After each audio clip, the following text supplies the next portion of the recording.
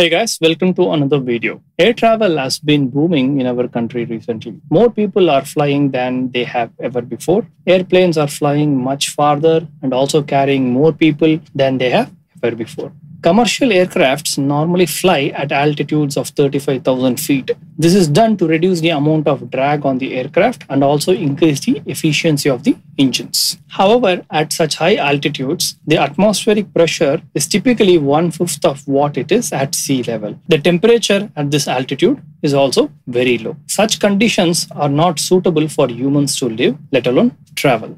To make it hospitable for humans to travel, aircrafts are normally pressurized. This causes high pressure difference between the inside and the outside of the aircraft. To withstand this, a cylindrical shape is chosen. This is not only for structural integrity, but also for aerodynamic performance. Along with a strong fuselage, air is required to be pressurized for use in the aircraft. Most modern aircraft use a turbofan engine for propulsion. Bleed air from the compressor is fed into the air mixing unit, which mixes the cold air from the low pressure compressor and the hot air from the high pressure compressor. The mixed air is then circulated in the cabin of the aircraft through ducts. This mixing is based upon the temperature set by the pilot or the flight attendant on their console. There is a common misconception that the same air is used over and over again. The used air is generally let out of the aircraft through an outflow valve which is located on the fuselage.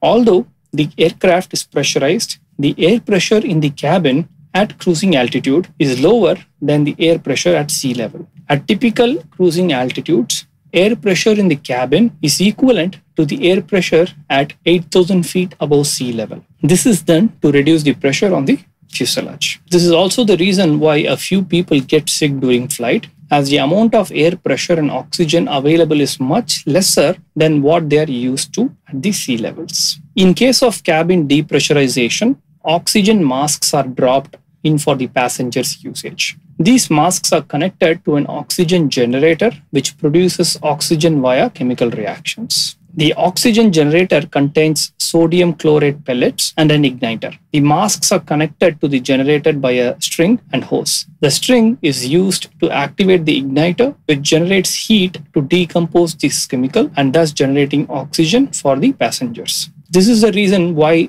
they instruct you to pull down the oxygen mask during the pre-flight announcements. The aircraft is also advised to dive down to lower altitudes of 10,000 feet and land at the nearest airport. That's because it cannot supply this oxygen forever. All right, with that, I would like to conclude this video.